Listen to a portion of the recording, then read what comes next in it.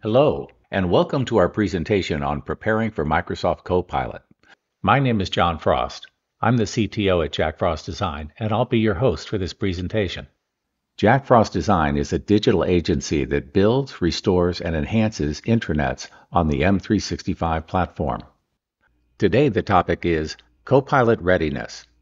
What we're going to cover is what is Copilot, what its data requirements are, what you need to do to prepare your intranet, what you need to do to prepare your users, and a few strategies for moving forward. But first, what is Copilot? Copilot for Microsoft 365 is an artificial intelligence-powered assistant that helps individuals work with the primary applications of Microsoft Office. In addition to that, it works in conjunction with Microsoft Teams to offer strategic insights into complex situations and provide valuable advice. Where can you find Copilot? Well, for most Office applications, up in the ribbon, over on the right-hand side, there is a Copilot icon, which when selected, opens up a panel on the right-hand side of the application. Here you enter prompts to Copilot in order to have it facilitate the creation and analysis of Microsoft Office documents. In Microsoft Teams, it's available both on the upper left-hand corner as well as in the ribbon to the right.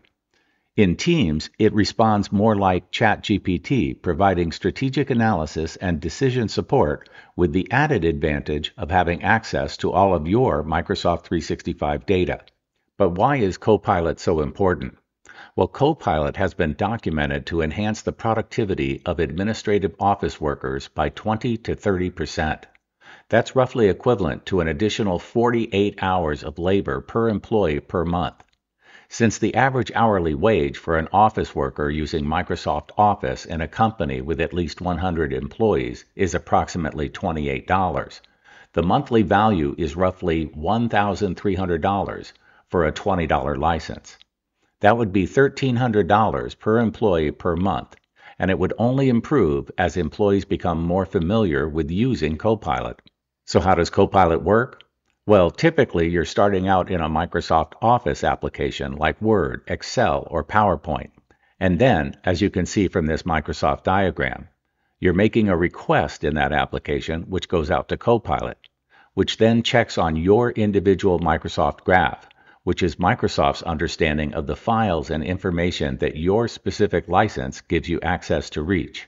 Once it identifies the documents you're allowed to access, it goes out to the large language model and then back to your application in Office with the information that you need in order to provide the document or the assistance you requested. It's important to understand here that when each individual is given a Copilot license, their iteration of Copilot is able to access just the documents that that individual is able to access. It's also very important to understand that there's not just one, but actually two very different versions of Copilot that are included in an individual's license, and this difference is at the heart of significant security risks that most users are unaware of.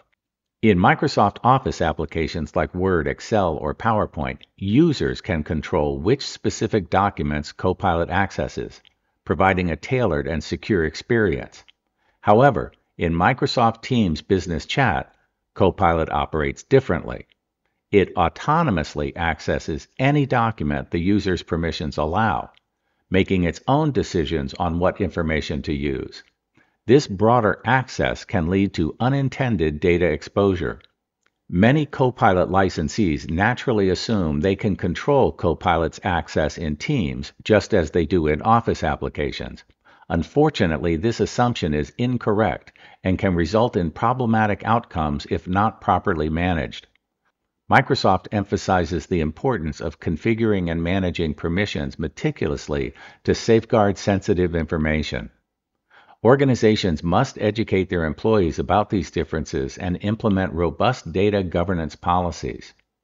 By doing so, they can leverage Copilot's productivity benefits while maintaining strict control over sensitive information, mitigating any risks associated with its use in collaborative environments. Understanding and managing these distinctions is crucial to prevent unintended data exposure and to ensure data security. So when using an Office application, each employee can pick and choose the specific documents they want to use. But when they're using Teams Business Chat, Copilot is going to make the decision on its own as to which documents to consider amongst all of the documents that that individual can reach. So is your data ready for Copilot? For most organizations, the answer is no. And that's because 3 years ago, companies suddenly implemented procedures to allow all of their employees to work remotely. And you have to remember that Teams had just been released. OneDrive was new, modern SharePoint was new, and there was no time for training. This means that people began working remotely without any real governance plan or strategy for exactly how they would grow their intranets, organize their documents, and keep them secure. The result is that 3 years later, key documents can't be found, at least not easily. The latest versions can't be determined. Many files are stored outside the organization's firewall in locations like Dropbox and Google Docs, and personal and business documents are mixed on users' OneDrives. This has resulted in environments where 60 to 70% of their documents are duplicates. In addition to that, 15 to 20% of their documents are considered to be outdated or trivial. The good relevant documents represent as little as 3 to 15% of the total, all as a result of the implementation of work-from-home strategies that didn't benefit from adequate governance. So what are the risks? Well, when using Copilot for Microsoft Office applications, employees will have to be very careful to select the correct documents amongst the clutter. When using Business Chat in Teams, Copilot will consider all accessible documents, leading to strategic advice being contaminated by the 85%, as well as it reaching confidential information that was poorly secured. So what are the likely results? Well, we asked ChatGPT, and it generated this list of the likely negative results when using Copilot in the type of environment we have described. Basically, it boils down to bad advice that's out of alignment with other organizational initiatives, slower responses due to processing large amounts of disorganized data, potential PR crises if bad strategic advice makes it outside of the organization, and ultimately poor adoption for Copilot as users become disenchanted with the results. So how do you prepare your environment? First, you can delete a lot of it, which is going to make subsequent curation a lot easier. Next, you're actually going to have to implement a document management strategy, but there are templates for this. You're going to have to build or restore elements of your intranet where the curated documents will reside. The IT department will need to work with department representatives to identify and move their curated documents. You're going to want to use software to help you tag the curated documents. The good news is that before you have to curate anything, a lot of it can be just deleted. Surveys have shown that administrative employees would delete up to 65% of their documents if they were only given the time to do it.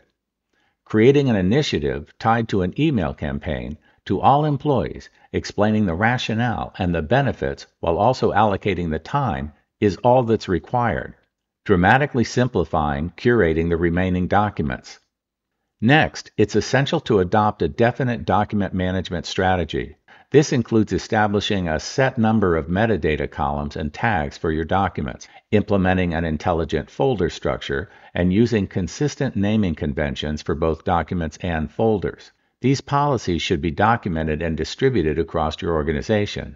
If you're interested, Jack Frost Design offers a free SharePoint document library specification that can help you deploy a consistent library structure and tagging system organization-wide. An essential part of your document management strategy will be to leverage SharePoint and OneDrive features. The use of SharePoint libraries should be promoted, not only for helpful metadata, but for the library's default version controls, which will go a long way towards eliminating document duplication in the future. The strategy will also need to clarify that employees need to remove personal documents from their OneDrive, or they risk Copilot including them when developing analysis and recommendations. Next, you're going to need to update your intranet to facilitate secure, consolidated document management. Most organizations are taking the approach of prioritizing their departmental SharePoint sites and recreating them one at a time, and then moving their newly curated documents into them. This is often done in a collaborative effort involving IT staff and a departmental representative that's familiar with their documents. After the new department site is created and populated, the old version is set to read-only before being ultimately archived.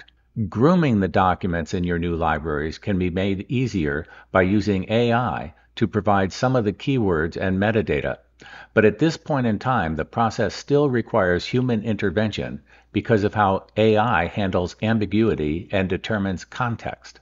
Achieving security in your new environment happens almost automatically when you use Microsoft best practices to create your new department sites. Department sites should be created by first creating an M365 group. This will automatically create a SharePoint site. Then telling the SharePoint site to create a companion team results in a highly secure basic building block for your intranet.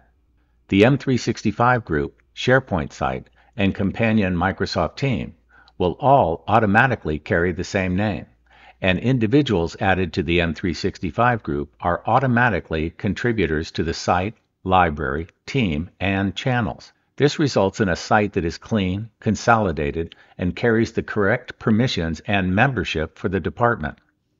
In conclusion, the phenomenal return on investment for each Copilot license makes deployment irresistible. But Copilot demands clean data that's securely partitioned. So you're likely going to have to improve the structure of your intranet and curate your files before adding them to the new structures. In the meantime, while you improve your intranet, you're probably going to want to limit Copilot use to individuals that are trained in the risks associated with using it in an uncurated environment. We hope this information helps your organization effectively realize the potential of Copilot. If you need assistance in your adoption, we offer several services to help you speed through the process. They include document cleanup programs, intranet restoration and enhancement, Copilot workshops for governance, data prep, proper use, and oversight. If you would like to discuss any of these topics further, we invite you to book a free consultation on our website at www.jackfrostdesign.com. To keep up on this and other related topics, please subscribe to our YouTube channel. It's loaded with information to facilitate the management and use of the M365 platform. And thanks for watching.